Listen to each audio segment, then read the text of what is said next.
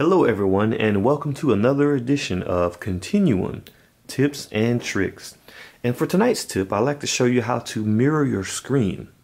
In all instances of seeing the Lumia 950 and 950 XL used with a wireless display, I've only seen them used in Continuum mode, which is fantastic. Continuum is the way of the future. But what about the past, the way that we used to display our screen? What about all those apps and things that are not universal apps? What about Asphalt 8 and all those different games that we have been able to play on the big screen?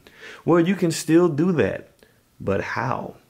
Well, originally I thought I can just, on my 950, do it the way I used to, which is swipe down and hit connect in the top left and then select my wireless display adapter to project my screen. But what actually happens is that's just a shortcut to launch Continuum. So that no longer gets you to project your screen. And if I hit the Continuum tile, it's going to take me to the same place. So at first glance, it appears that there isn't a way to project the screen anymore. But all is not lost. There actually is a way to do so. And that's what I'll show you today. So what we'll do is, from the touchpad, what you want to do is hit the settings icon in the top right, which are the three dots, and then you want to choose display settings. So under display settings, we're going to scroll down. We'll actually change this. First, it's going to say main display. We're going to do display settings for the connected display. So we're going to hit the options there and then select connected display. What this does, it gives you a new set of options. We're going to hit advanced settings. And currently it defaults to use different apps on each screen, which is recommended because that's the essence of Continuum. You're able to use different apps on different screens. So on my television, I have the Continuum desktop environment. But then on my phone, I can go in and continue to use my phone as a phone, which is one of the awesome things about it, is you can use all these different apps that you would normally use on your phone without any interruption. So I can go in and use my movies and TV and continue watching a movie there, doing all these different things on my phone, while in the background I still have my desktop environment that's totally separate. But what we want to do is cast the screen today.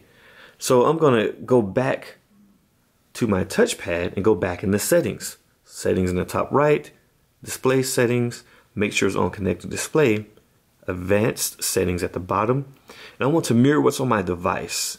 So as soon as you click that, it changes to what's on your device. And so you get the old way of doing it, the way it was done in Windows Phone 8.1, or the way it's done on Android and iOS devices, where it just simply mirrors what's on your display. So whatever's on there shows on your screen. And this is great for when you want to play games. So I can go into my games folder, which is on here somewhere. And let's see. We're going to scroll that over and go right into games. And I can play one of my favorite racing games, which unfortunately isn't that well supported. Probably hadn't had an update since it came out. But it's still a nice looking game, and it's fun. And so now I can play my games and things on the big screen like we have been doing for the last 2 years or more. And you can go back in. Basically, this isn't anything new as far as how this is being done, because it's the same way it's been done all this time.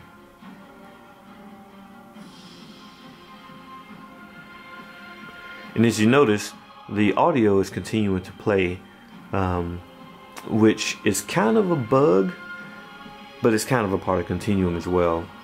So Continuum is able to play that audio in the background. I'm going to close those apps out, and we'll just go from there.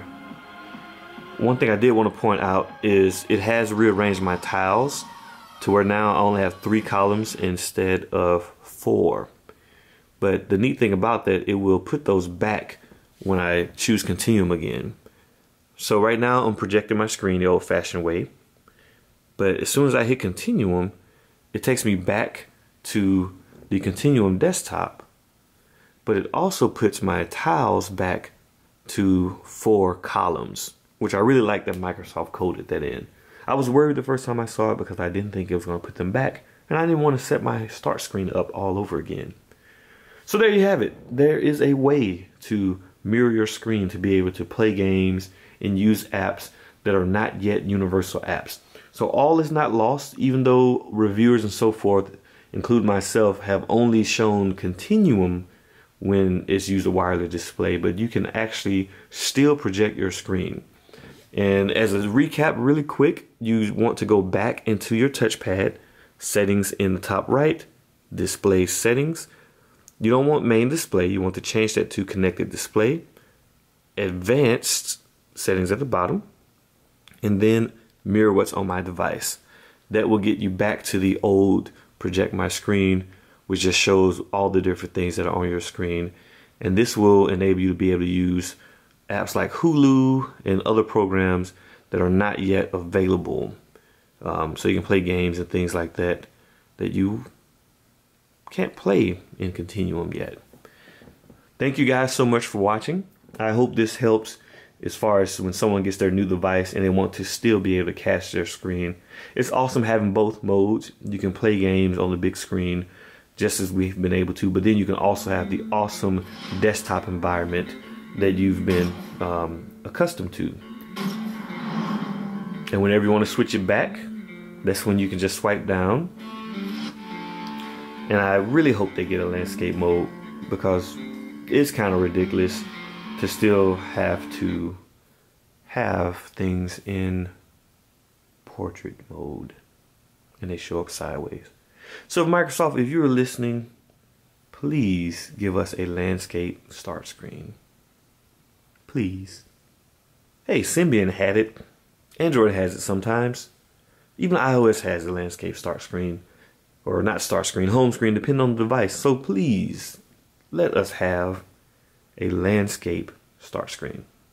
All right, thank you guys so much for watching. Hopefully this was helpful. If not, well, I tried.